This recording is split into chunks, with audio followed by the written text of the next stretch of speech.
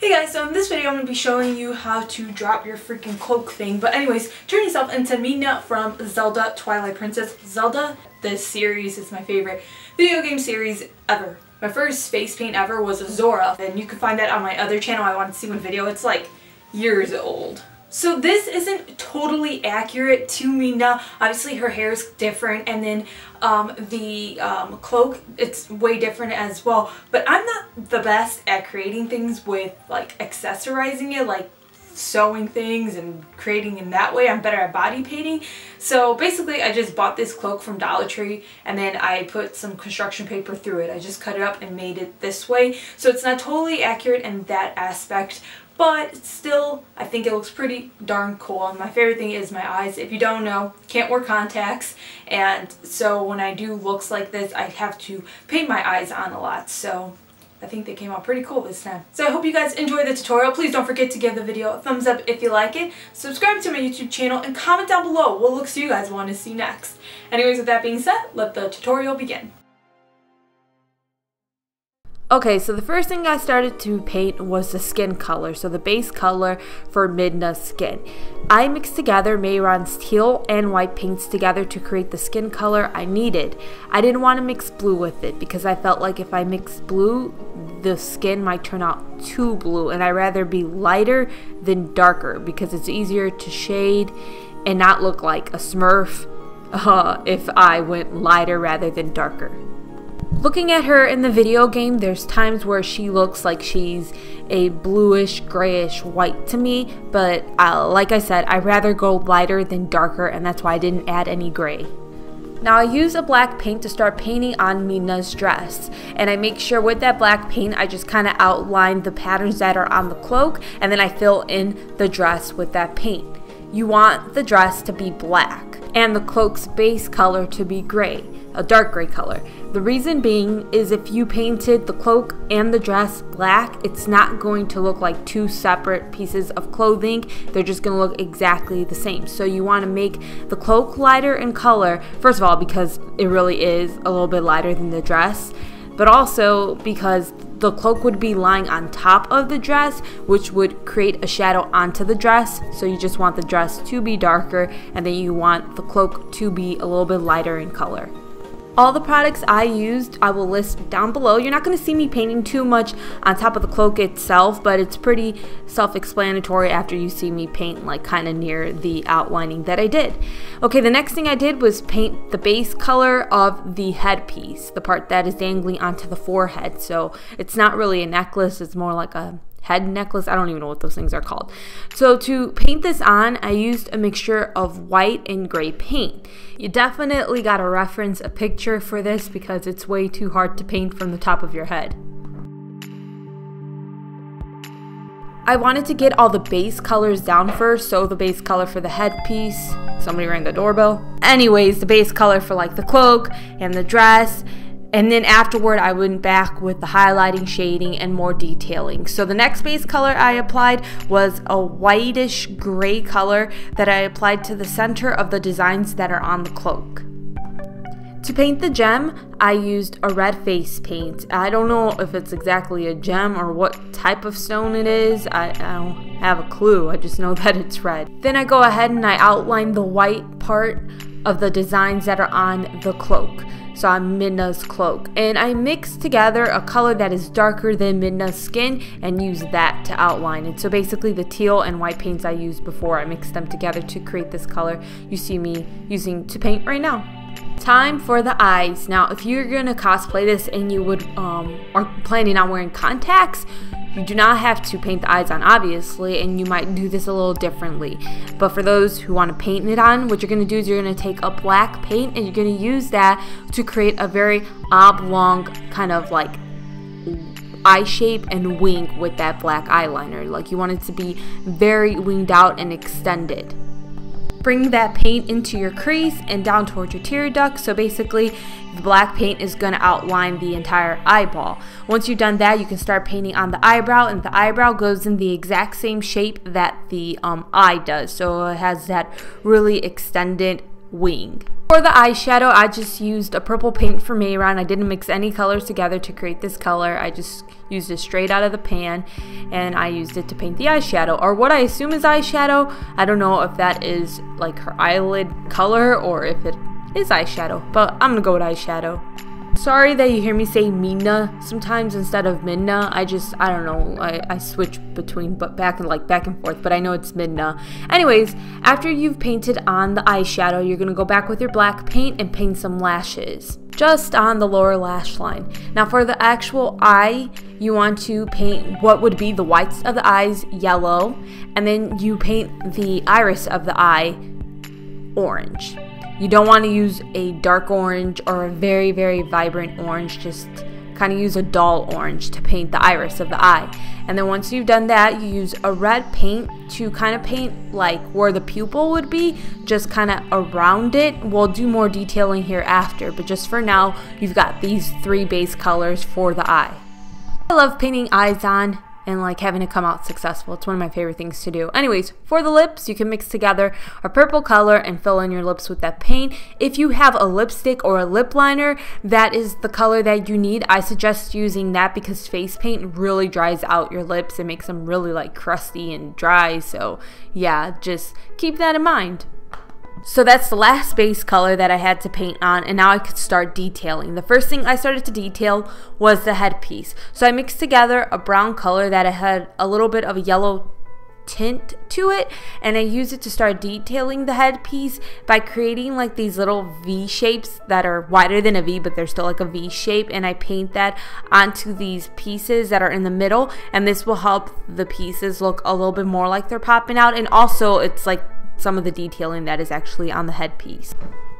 When you're painting a character that's already like been done, like it's a character that's been created, it's nice to have a picture on hand to reference. So it's nice to have a picture of Midna to reference the headpiece so you can paint it exactly as you see it. So with that brown paint, I start just painting on details like these little circle shapes that are on the top of the headpiece, and then like this kind of square shape, not even a square, it's more like a triangle, a cute triangle that's like on this top of the headpiece. You just gotta stare at a picture, because if I explain everything, it's kind of like really hard to explain it and wouldn't make sense to you guys because you can't really see it. You also want to use that brown paint to shade a little bit around the headpiece, so where the circle area is on the top of the headpiece, you want to shade inside of that, and you bring that down onto the inner corner of some parts of the headpiece. It's kind of hard to explain. You just really gotta look at a picture, and I'll link down below the picture I use, as I said, so you can see what I was referencing. And then after I've done that, I use an eyeshadow that's a little bit darker than the skin color to shade. You don't want to use black eyeshadow because it's going to be too harsh and it's going to be hard to blend out. So if you want a color that's a little bit darker than the actual skin tone, you can mix a little bit of black eyeshadow into the eyeshadow that you're using to make it a little bit darker, but you don't want to use just black eyeshadow. And you use that to shade around the headpiece to make it look more lifted. Sometimes you don't even have to hear me explain something, like you can watch me do it, and that might be more helpful for you. Because some people I know, they learn something better by seeing it visually. Like me, I'm one of those people. Like you can tell me something, I won't get it, but if you show me and I can see it, I have an easier time getting it. Anyways, the next thing you're going to do is, if you want to make some of the shadows more intense, you can use a black paint. So in the inner areas of the headpiece where like the pieces kind of loop together and there's like a hole where you can see Midna's skin, you can add a little bit of black paint there, and you can also add a little bit more black paint to outline the outer corners of the headpiece to help it really like be defined. To define the gem, I use black paint to create some like lines going through it to make it look more raised, and then I mix together a light red color to highlight it and make some lines again to help it look more raised. I'm sorry you can't really see me doing it. I was using my right hand to paint, and then it was just like covering up the gem. True story, I'm ambidextrous. I write with my left hand, but I paint with my right, and I cannot for the life of me paint with my left. I have such a hard time painting with my left hand, and it kind of annoys me because I write so much more with my left hand. Anywho, in the crease, you're going to start defining that using a dark purple eyeshadow. So it makes the eyelid area where the eyeshadow is look a little bit more realistic. You can use different tones of purple if you want to, or you can just use one purple eyeshadow. It's all up to you. Now you want to contour your cheekbones and around your face using a color that is similar to the one you used to shade below the headpiece and maybe a little bit darker. I had to mix a little bit of black eyeshadow in with that color to create the color I needed to contour. And yeah, you just use that to contour right below your cheekbones and your jawline to really help slim out your face. You don't have to use one as dark as I did, but I really like a really chiseled cheek. Contouring the face with this eyeshadow adds a lot of dimension to your face. It creates shadows, which a person naturally has, and when you apply that blue paint, it takes away lots of the shadows. So you want to mimic a shadow, you know, humans normally have using this eyeshadow for Midna's skin.